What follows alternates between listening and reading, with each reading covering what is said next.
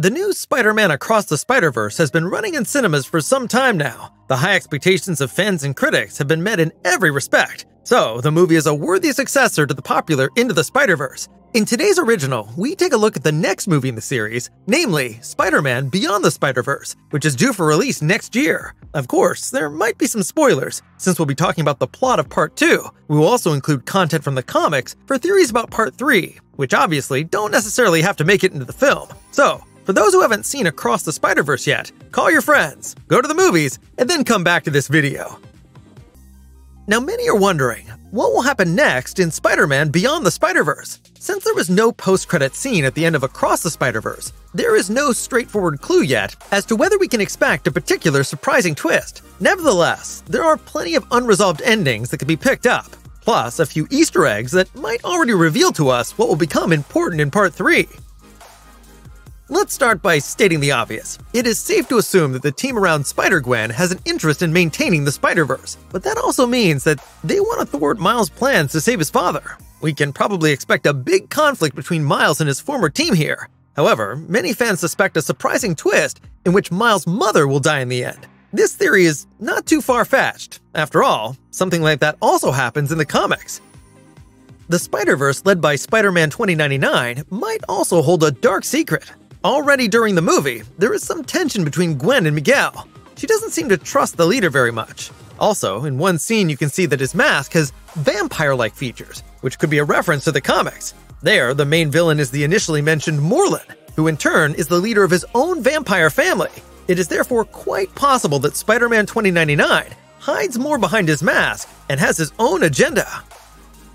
But there is also the villain Spot, who keeps seeing Miles as an enemy and wants to kill his father. The fact that Spot is getting more and more powerful due to his ever-increasing number of spots on his body has already been seen in the movie. Even at the beginning of the second film, when Spot is not anywhere near as powerful as he is at the end, he was an extremely tough villain to defeat. It seems likely that he can't be beaten without an alliance of all the available Spider-Verse heroes.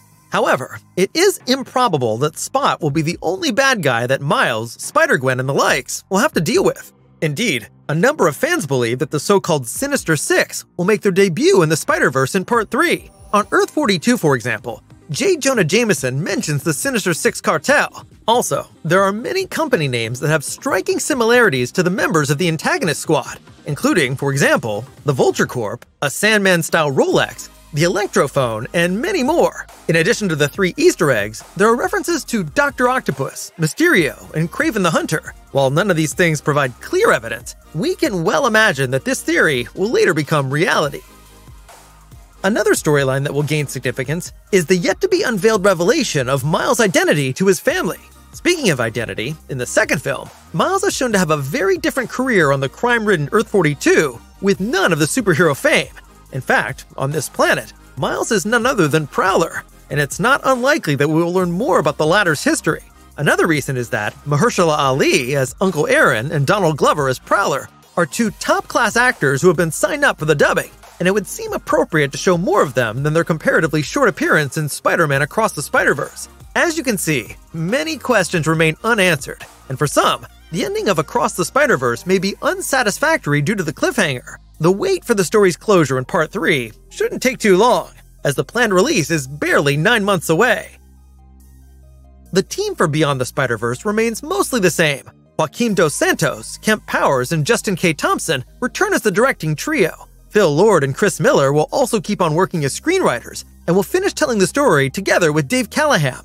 In addition, Daniel Pemberton once again provides the movie score. The unchanged staff is hardly surprising. After all, Across the Spider-Verse and Beyond the Spider-Verse are considered one coherent movie in terms of story content. The situation is similar when it comes to the cast. Here too, all the key characters are expected to make another appearance. In an interview with Collider, however, Lord and Miller hinted that despite the numerous returnees, there is still plenty of room for surprises. One possibility, for example, could be Cindy Moon, aka Silk, who will also get her own series later on.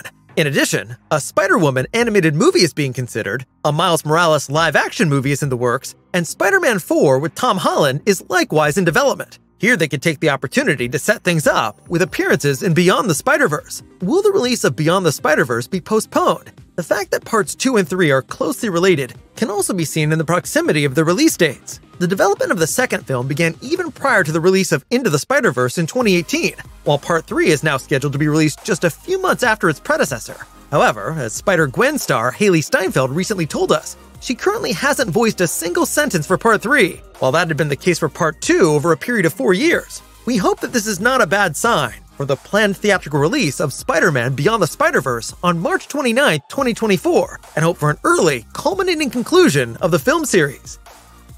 And that's it for our new original. We hope you enjoyed our theories regarding Spider-Man Across the Spider-Verse. What are your ideas about the upcoming third and presumably last movie of the planned trilogy around Miles Morales and the others? Which of the new Spider-Man projects are you most looking forward to?